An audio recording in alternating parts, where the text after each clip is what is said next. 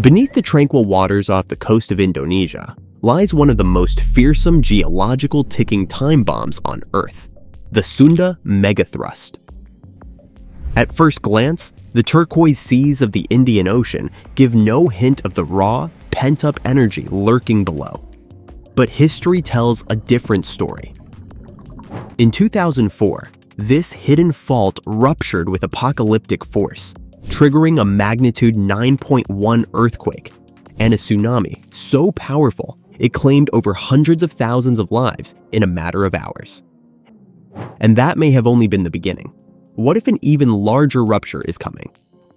One that could eclipse that catastrophe in scale and devastation. Stretching more than 5,000 kilometers along the seafloor, the Sunda Megathrust is far from finished releasing its fury. With vast segments still locked, storing strain for centuries, scientists warn that another megaquake is not a question of if, but when.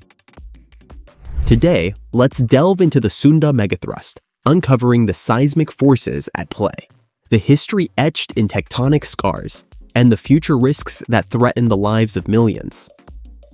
Don't forget to click on that subscribe button and like this video, as it's the best way to support this channel. The Sunda Megathrust is a massive subduction zone located along the convergent boundary where the Indo-Australian plate dives beneath the Eurasian plate.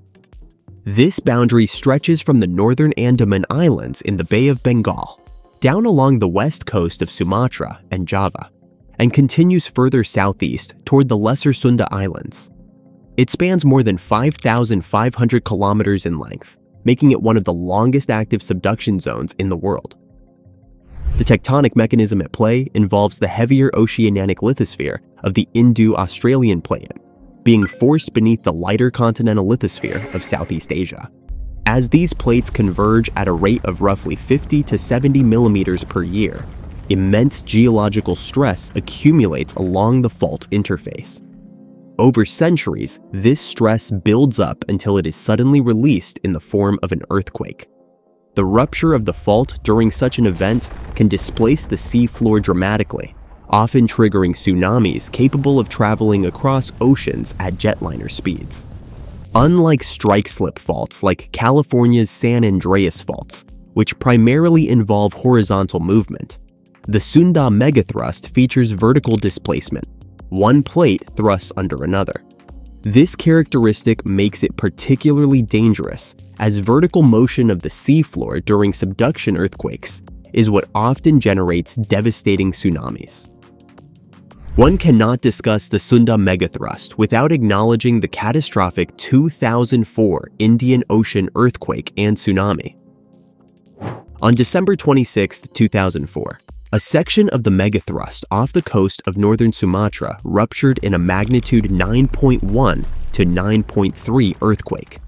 It was one of the most powerful earthquakes ever recorded, releasing energy equivalent to approximately 550 million times that of the atomic bomb dropped on Hiroshima. The rupture extended over 1,300 kilometers and caused the seafloor to shift by as much as 20 meters in some locations.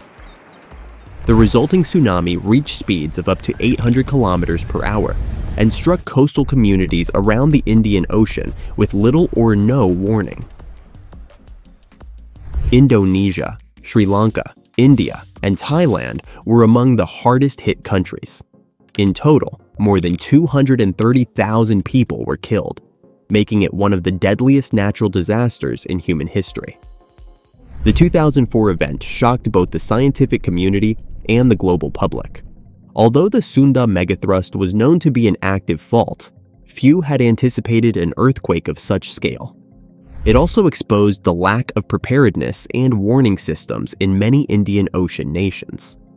In the aftermath, there was a significant push to improve seismic monitoring and tsunami detection capabilities across the region.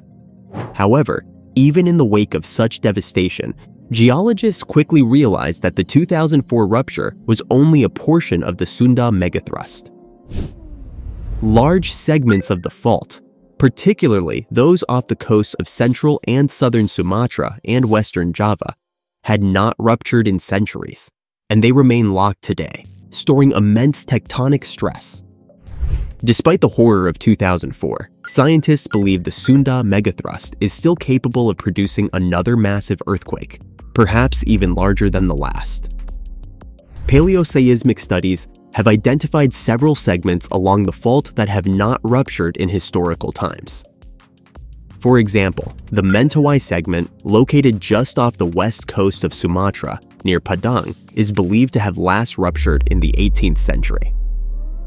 Since then, the Indo-Australian plate has continued to push against the Sunda plate without significant release, leading researchers to conclude that the fault is locked and storing energy for a future event. Modeling studies suggest that the Mentawai segment alone could produce an earthquake in the magnitude 8.5 to 9.0 range. If other segments were to rupture in a cascading sequence, as occurred in 2004, the resulting quake could exceed magnitude 9.0. The consequences of such an event would be severe. Cities like Padang, which sits precariously close to the fault, could face tsunami inundation within 30 minutes of the quake, offering little time for evacuation. Further south, the segments of the Sunda Megathrust that lie beneath Java and Bali are also of great concern. Although these regions have not experienced megaquakes in recorded history, recent seismic tomography and GPS data indicate these areas may also be accumulating stress. The presence of thick sediment layers in some parts of the Java Trench may mask smaller seismic events and complicate efforts to assess risk. However, the sheer length and complexity of the megathrust suggests that no section is immune to eventual rupture. Adding to the urgency is the high population density along Indonesia's western coastlines. Cities like Jakarta, Bandung, and Surabaya are home to millions of people, many of whom live in structures not designed to withstand large earthquakes or tsunamis. A megaquake striking these areas would almost certainly lead to catastrophic loss of life. Beyond the immediate physical destruction, a megaquake along the Sunda Megathrust would have profound socioeconomic and geopolitical implications. Indonesia is Southeast Asia's largest economy and a key player in regional trade. A major earthquake striking Java or Sumatra could cripple transportation infrastructure, disrupt supply chains, and trigger large-scale displacement of people. In addition, the risk of cascading disasters is very real. Earthquakes in coastal regions may trigger landslides, dam failures, or secondary fires. Tsunamis may breach industrial facilities, leading to chemical spills or nuclear incidents, as was seen during Japan's 2011 Tohoku earthquake and tsunami. The humanitarian response to such a disaster would require international coordination on a massive scale. Insurance and financial markets would also be affected. A megaquake in Indonesia could lead to massive claims, destabilize regional economies, and drive up global insurance premiums. In an interconnected world, the ripple effects of a single tectonic event can travel far beyond the epicenter. In response to the risks posed by the Sunda Megathrust, Indonesia and its regional partners have invested heavily in earthquake monitoring and tsunami early warning systems. The Indonesian Agency for Meteorology, Climatology, and Geophysics operates a network of seismic stations, tide gauges, and GPS sensors to monitor tectonic activity in real time. These data are fed into models that aim to detect tsunami-genic earthquakes and issue public warnings. The Indian Ocean Tsunami Warning System, established after 2004, represents a major step forward in regional disaster preparedness. However, even the best warning systems face limitations. For communities located close to the rupture zone, such as those in western Sumatra, the time between the initial quake and tsunami landfall may be less than 30 minutes, which is often insufficient for a full-scale evacuation. In such cases, community education and preparedness drills are critical to saving lives. Scientists are also working to improve their understanding of the Sunda Megathrust through offshore drilling, ocean bottom seismometer deployments, and satellite-based technology. These studies aim to refine estimates of slip potential, identify locked and creeping segments of the fault, and simulate worst-case earthquake and tsunami scenarios. Despite advances in technology, however, predicting the exact timing of a megaquake remains impossible. The Sunda Megathrust is a sleeping giant. Silent, invisible, but immensely powerful. Its geological characteristics make it one of the most dangerous fault zones on the planet. While the 2004 Indian Ocean earthquake was a wake-up call, the threat is far from over. Large sections of the megathrust remain locked and loaded, storing energy for future earthquakes that could rival or exceed past disasters.